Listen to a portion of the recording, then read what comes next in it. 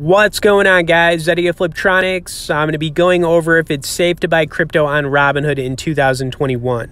Now, there are some pros and cons to using the crypto here, which I'm going to go over. Now, you can see my account's got around 80,000 in it, but this does not include the crypto. I don't know why, but they don't pull up like your whole balance if you hold crypto, when you log in. So, 80,000 in stocks. I put 30,000 just recently into Ethereum, and I'm kind of hoping for a big move there. Now, as I'm going over this, if you guys want to get started on Robinhood, I'll have a bonus and some resource links in both the description and comments of this video, so you can get some free stocks.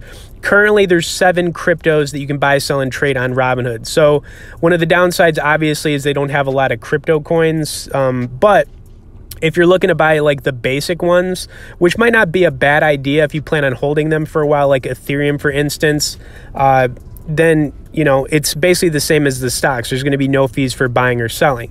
So you can see right here, I purchased, I think it was like 29,000, something like that, kind of close to 30,000 of Ethereum, kind of at a higher price point.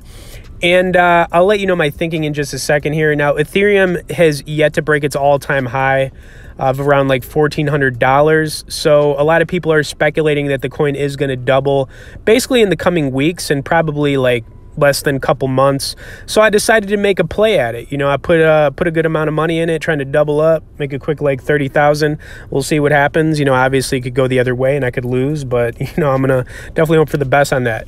But my thinking is that, Bitcoin, it's broken its all-time highs. It's basically like doubled it.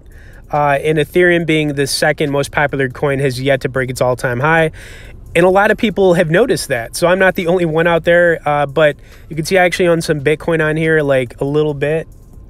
And, I'm not too big on Bitcoin, honestly. I kind of prefer the altcoins, but, I do own like whatever it was, like $7 or $9.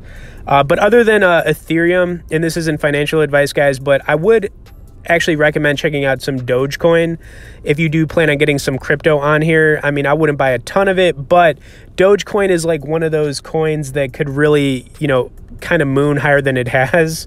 And if you don't know what it is, I just wanted to pull up their website real quick. It's basically, their mascot is the Shiba Inu, and they've got like a ridiculous video that I'm going to play here. So let's check it out.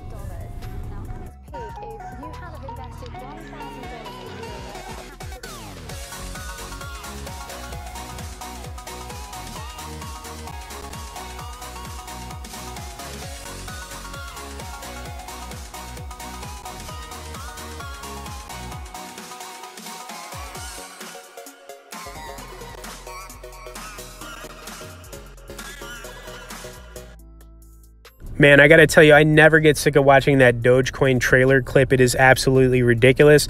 And Dogecoin is known as the joke coin in crypto, but for whatever reason, they have it listed on Robinhood. But I think it could actually go up to like, 3 cents in 2021. So bottom line, is it safe to buy crypto on Robinhood in, this year? Absolutely. If you're just getting into it, I'd recommend sticking with like Bitcoin and Ethereum, but obviously you can see I made my play here, trying to make a quick double up on Ethereum, thinking it's going to get to, maybe $2,500 pretty soon. I think you get between like 3,000 and 5,000 in 2021.